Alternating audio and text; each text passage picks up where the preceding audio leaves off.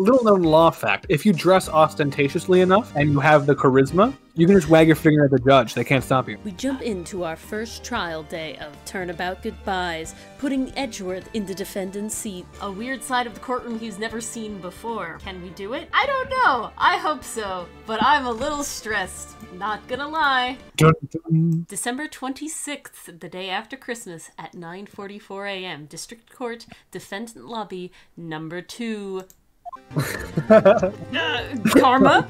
I'm still not used to him. That's right. Manfred von Karma. He's the best prosecutor there is. He hasn't lost a case in his 40-year career. Again, we have the same win score right now, so I gotta say, my stats look pretty good still. He is a god of prosecution, Wright. A god! Your stats are nothing compared to his deific status. Not a single case? He'll do anything to get a guilty verdict. And when I'm saying that, you know I mean anything. I still can't get over this angle. That angle is beautiful. You don't understand. I mean, he'll really do anything. Like, Manfred von Karma is a man to be feared. Hello?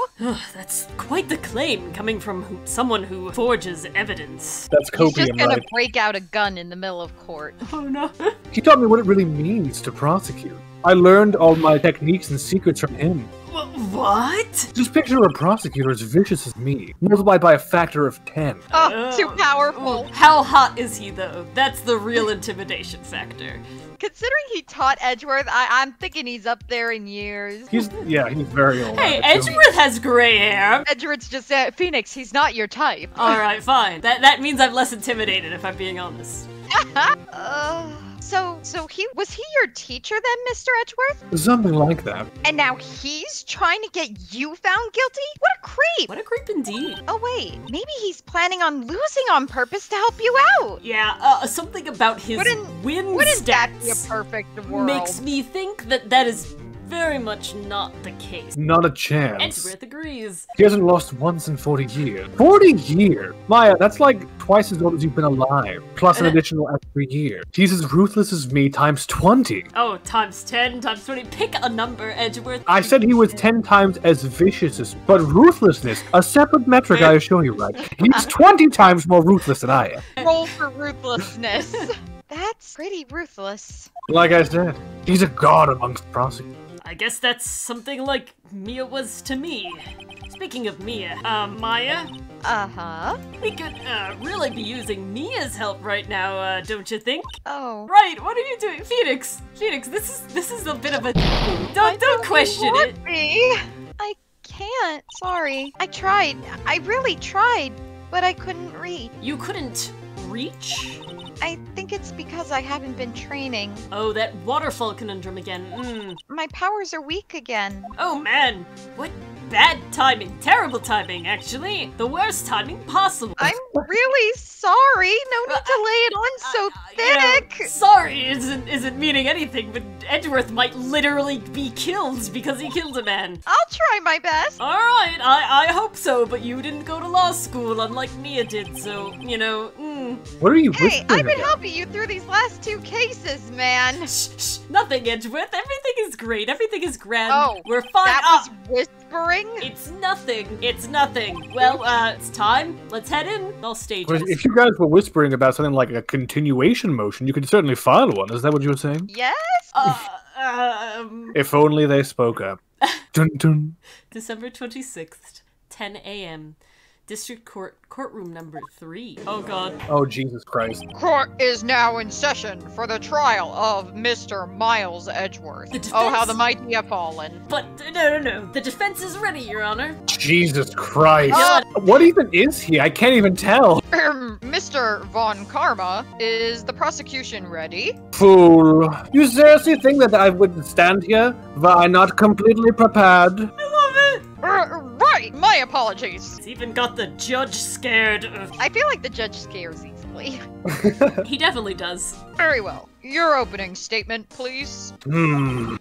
Decisive evidence. A decisive witness. What else could possibly be required? A statement? I mean, nothing, of course. That should be fine. The prosecution may call its first witness. What's with this guy?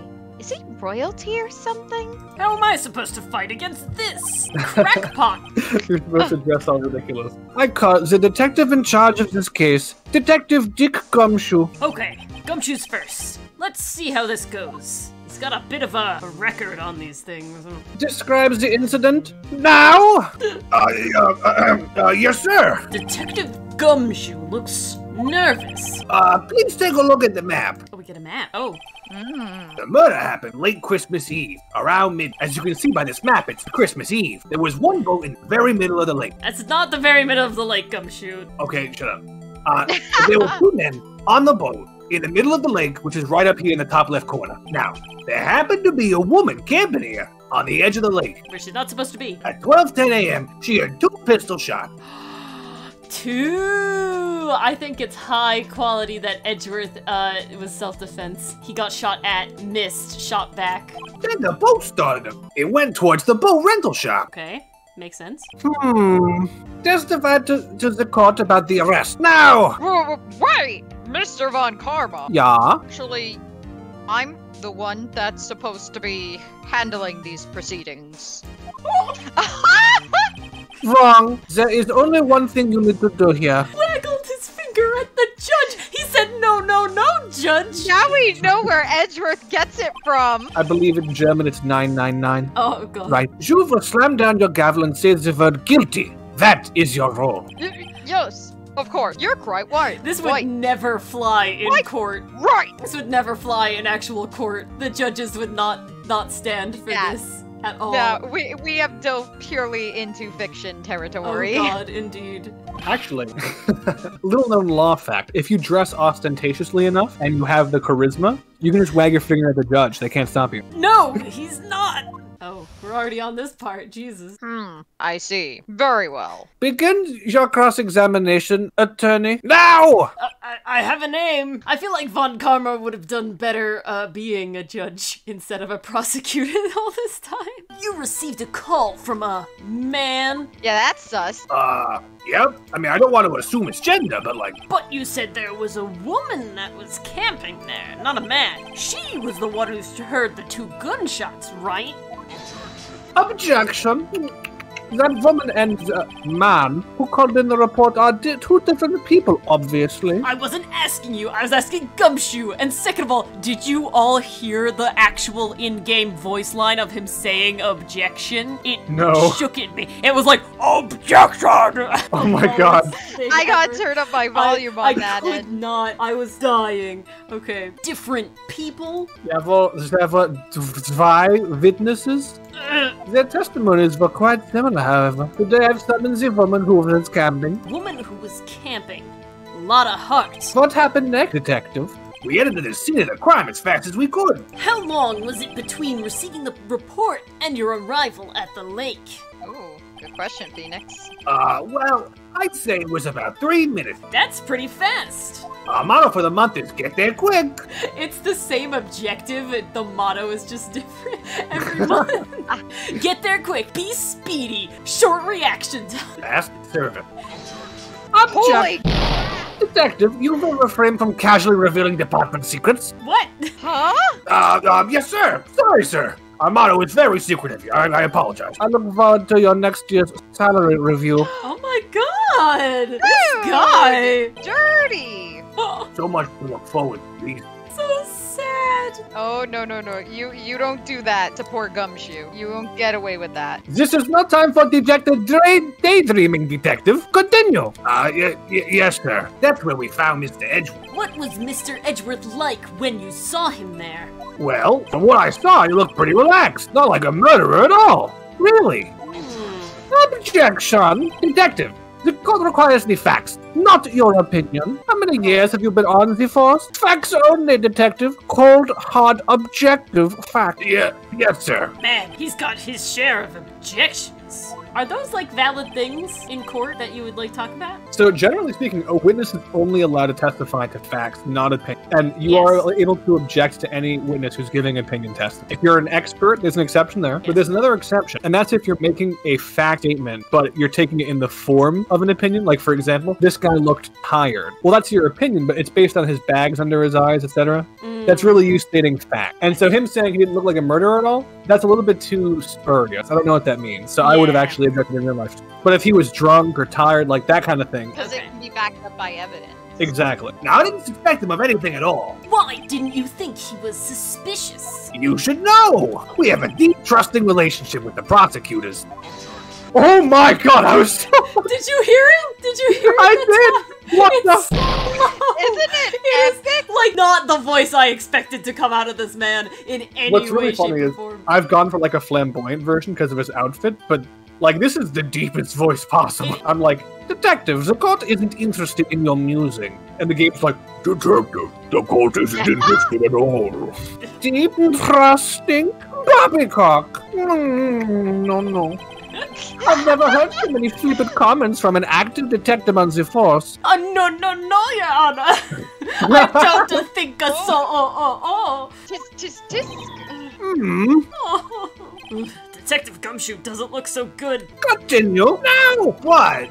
The next morning, a body was found in the lake. Hold it! Did you find any clues on the body? A single bullet was recovered from the body. 2 shots, 1 bullet. Gotta think that in our brain. 2 shots, 1 bullet. He was shot through the heart, fatally. Judge, here's the bullet. It didn't strike bone, so its shape is well preserved. Very well. The court accepts this bullet into evidence. That's interesting, because that seems like it's like a very precise shot, like a good marksman did it, you know? It didn't strike bone, straight through the heart. There's a lot of chest in the way, that, you know, there's a lot of I will bone say, in the way. a 22 caliber pistol is like one of the smallest possible calibers, so it would have had to been like a perfect shot. That's what I'm saying. Yeah. Yeah, like this is like a marksman. This is not like some Or random lucky. dude. Incredibly lucky, though. Like, not statistically, you know... One could say a shot in the dark, right? Oh my god. So we had to arrest Mr. Edgewood. What? Why is that? Well, we found the murder weapon in the boat. Murder weapon? A pistol. Detective Gumshoe, that is a vital piece of information. Please, revise your testimony. At this point, I'm just used to it. Right. So sorry, Your Honor. Alright, well I'm gonna press the new stuff now. Hold it! What about the pistol made it decisive evidence? He has the same evil laugh as Edgeworth. There were fingerprints on the pistol found in the boat. They were clear prints from Mr. Edgeworth's right hand. What I mean by that is not me. Like, I'm his right hand, but it was his fingerprint. What? Order! So, Mr. Edgeworth's fingerprints were found on the murder weapon? Yes, Your Honor. Well, that seems open and shut to me. No. Judge, this is the weapon in question. Accepted into evidence. Alright, it's the same size. Okay, interesting. We heard Fired 2 3 shots. times. There's 1 shot in the body, and it was fired 3 times. So, Very 3 shots interesting. fired, 2 heard, 1 recovered. And it's on his right hand. Mm-hmm. Is Edgeworth a righty or a lefty? Members of the court, we now have the pistol used in the murder and the bullet found in the body. Snap, detective. Yes, sir. Was the bullet found in the body fired from this pistol? Yes. The ballistic markings on the bullet match the pistol. It's a my cross-examination here. Hey, Nick, what does he mean, ballistic markings? Shocking to imagine someone here does not know something as basic as ballistic markings. You're mean! Nick, he's glaring at me. Very well, I shall explain. Actually, Judge, you do it. You've been taking over this entire court proceedings, and I'm like, no, I'm too good for this right now. Me? Ballistic markings are like the fingerprints of a gun. The barrel leaves distinctive marks on each bullet it fires. You can examine these ballistic fingerprints to see which gun fired the shot. It's quite accurate. In real life, those have been debunked. Really? Oh. Yeah, Yeah, for a while they were curious. considered to be decisive evidence, like it's perfect, but there has been scientific studies that question the validity of the experiment. And so to my knowledge, they're not proof beyond a reasonable doubt just by themselves. It's not an exact science like we were led to believe. And so more than one different type of gun can leave the same quote-unquote fingerprint in like a very similar way. Not anymore. Indeed. This leads to one inevitable conclusion. The bullet found in the victim's heart was, without a doubt, fired from this pistol. Was it though? this piece of which, as you may recall, was covered with the defendant's own fingerprint. I'm definitely feeling like a setup, you know? Like I don't know. All of this being like way too straight-laced almost, right? Way too clean cut. We found the bullet. The bullet's from this gun. We found this gun. This gun had epic, fingerprints on it. All I can think of is Mr. Wright, subterfuge. there's nothing nasty about the cold hard facts, Your Honor. If they are indeed true. We hope you enjoyed watching this episode of The Arcade Cabinet. You can catch us recording these sessions live on Sundays at 9 p.m. Eastern Standard Time. If you enjoyed the video, make sure to like and subscribe below if you like terrible parkour and even worse voice acting. See you next time.